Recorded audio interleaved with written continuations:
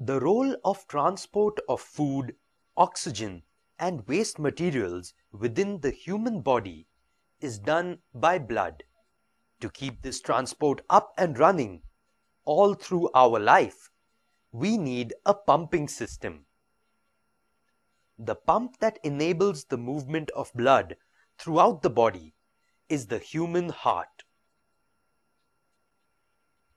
Human heart has 4 chambers, known as the right atrium, the left atrium, right ventricle, and left ventricle.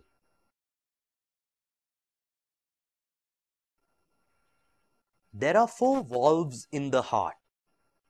All these valves are one-way valves, which allow blood to flow in one direction only. Having known the structure of the heart, let's find out how it functions. Blood becomes oxygen-rich by absorbing oxygen in the lungs. The function of heart starts when oxygenated blood is carried from the lungs to the left atrium of the heart by means of the pulmonary vein. The left atrium relaxes when this blood is drawn into the heart. Now, the left atrium contracts and simultaneously the left ventricle relaxes. This pushes the blood into the left ventricle through the one-way valve. Next, it's the turn of the left ventricle to contract. When the left ventricle contracts, blood is pumped into the aorta, which carries oxygenated blood to different parts of the body, except the lungs. The oxygenated blood reaches different parts of the body through blood vessels called arteries. Arteries get branched into finer blood capillaries when they reach different organs.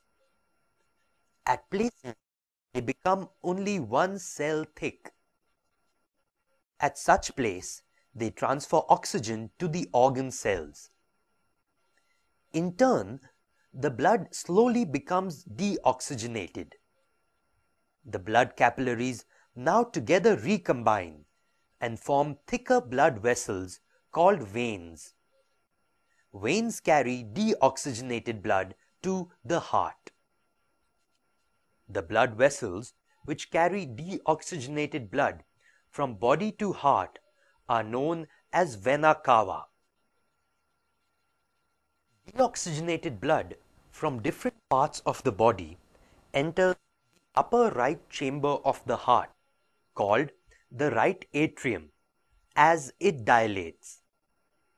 The right atrium then contracts, allowing blood to flow into the right ventricle, which contracts with the expansion of right atrium to receive the blood through the one-way valve. The right ventricle then contracts, pushing the blood into the pulmonary artery, which carries deoxygenated blood to the lungs for oxygenation.